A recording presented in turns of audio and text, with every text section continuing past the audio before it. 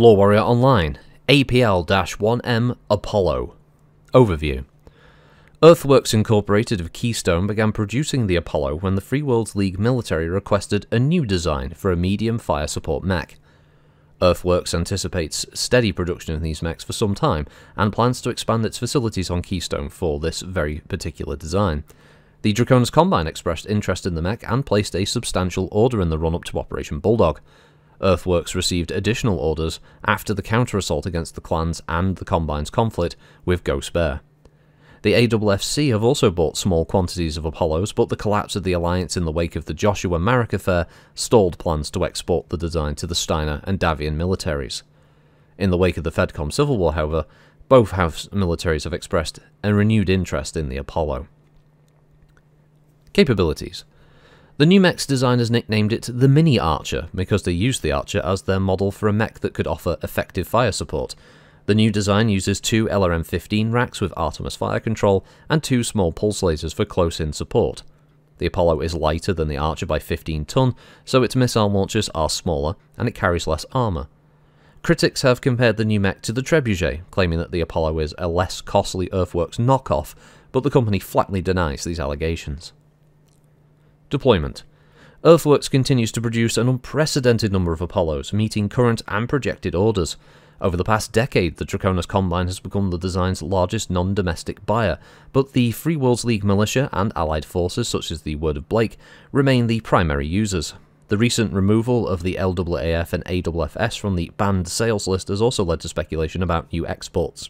Sales to Comstar, the Free Razelhag Republic, and the CCAF also remain embargoed, however. Apollos have appeared in units throughout the Free Worlds League militia, but are also prevalent in border areas where they provide additional mobile fire support against raiders. Apollos are serving successfully in Fire Lancers with the old Rifleman design as a companion. Field tests show a remarkable compatibility between mechs whose primary weapon is the autocannon. Vulcans, Crabs, and the occasional Jaeger mech have also been spotted in Lancers with Apollos. Variants. Though the Apollo is now an established design, Earthworks have proven reticent about providing sanctioned variants. Field modifications are common, however. One of these involves removal of the Artemis system in favour of additional ammunition. Another replaces some armour and the small pulse lasers with standard mediums and additional heat sinks. A third change involves downgrading the missile launcher in favour of additional ammunition and medium-range weaponry. Notable mech warriors. Lieutenant Thomas Cheyenne. A member of Operation Bulldog, Cheyenne became one of the few recent inductees to the Order of the Chain after his valiant defence of Marrick positions on Matamoros. Despite losing half of his mech's torso and an arm to an ammunition explosion, used by some analysts to justify the inclusion of Case in the design as well as continued avoidance of XL technologies, Cheyenne continued fighting throughout the campaign until the arrival of the Ryuken Yon, crushing the Jaguar counteroffensive. Cheyenne retired from the Free Worlds League's militia on medical grounds in 3060, but remains an active reservist, piloting his venerable Apollo, which retains the scars of the clan campaign, in various promotional events around the League. Captain Harmony Lear. Another veteran of Matamoros, Captain Lear has not had the same public attention as Thomas, but is nonetheless well known in the Free World League military circles. During clashes with the 19th Striker Cluster, Lear staged a series of raids in conjunction with Combine irregulars against Jaguar positions that may have played a substantial role in the campaign. Unfortunately, the civilian loss of life in such operations, attributed by some in the High Command to Lear's efforts to cover herself in glory, have counteracted the successes, much to Lear's chagrin. The Apollo, yes. This is another one of those mechs that just adds a little bit to the universe. It's the throwaway line, and many people will just kind of, I think will just kind of gloss over it, but I love the fact that the writer went to the point of mentioning that there are critics out there who say, but the Trebuchet, quite rightly, the Trebuchet is a 50-tonner that mounts two LRM-15s and 3 medium lasers. Whereas this mounts two Zeus LRM-15s with Artemis fire control and two Sunglow Prism Optic small pulse lasers at 55 ton. They're very similar mechs competing in a very similar space, but the nice touch is the fact, and again, MechWarrior games very rarely ever, if ever, incorporate this factor, but some designs are more prevalent in different houses.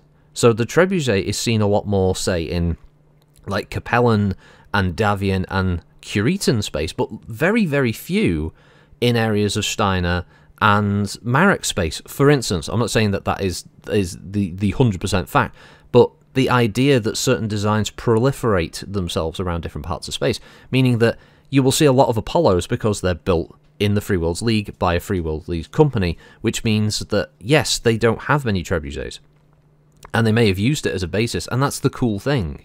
It's that little note of how the different factions have their own style, and unfortunately the games never really communicate that, which is sad, because it would be cool, say in MechWarrior Online, in faction play, you're limited in the types of chassis you can bring, because, well, if it's a Davian versus a Curitan faction battle, you only get these mechs on the Davian side and only these mechs on the Curitan side. It gives you more of a flavour, changes the style of play, because that's how a lot of this works in the Battletech universe. It's not that companies don't just willy-nilly sell mechs. You don't see Zeus mechs from Lyran space, for instance, all over the Inner Sphere.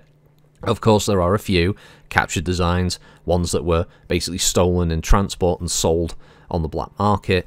Mercenary companies will have some, but you won't see Zeus mechs aplenty, say, in Capellan space, just as you won't see Ravens all over Marek space. You won't see Hatamoto Chi assault mechs in Steiner space everywhere, as much as you won't see Victors all over the place from that, because they're all their mechs. And that's the cool thing. So that little knockoff line, or the line, sorry, about it being a knockoff, is great for me. I love that, because it's the little tiny bit of world building that sets up that the company of Earthworks Incorporated looked at the trebuchet and went, we're going to, yeah, let's copy that. And that's cool. I love that little thing, because then, yes, you can have a thing where there's a trebuchet pilot who's like, your thing is just a knockoff, and yeah, mine's older, but mine's a more tried and tested design. Yours is just some, you know, cheap attempt to make something as good as this, and in my opinion, you failed, blah, blah, this, that, and the other. It's just cool. I like it. I could go on more, but it's probably boring. But the Apollo is a 55-ton Earthworks APL-1 chassis with a DAV 220 power plant, 43 cruise, 65 max speed. It's armoured with Maximilian 44, with 2 Zeus LRM-15s and 2 Sunglow Prism Optic small pulses manufactured by Earthworks Incorporated on their factory at Keystone. Their communication system is a Neil 6000, the targeting and tracking provided by Garrett A6. Garrett always knows where you are. Oh, sorry for just blowing the eardrums out. Getting a bit of a dry throat reading this. So yeah, it's just basically a pair of LRM-15s and 2 small pulls. Beautiful, straightforward, not bad looking mech, to be honest. Never disliked the Apollo originally, and I immediately got the design idea of it being basically a mini Archer. It does have a lot of similarities to it visually. In some respects, it could have been the basis for what's now the new scene Archer, for instance. So it's quite cool. I like that. It's again a nice piece of updated art from Matt Plog compared to the original, which itself wasn't awful, but the new line art I think is for the most part superior. But this is nearly 9 minutes, so let's go. Catch you next time, everybody. Thanks for listening, and see you next time. Bye bye.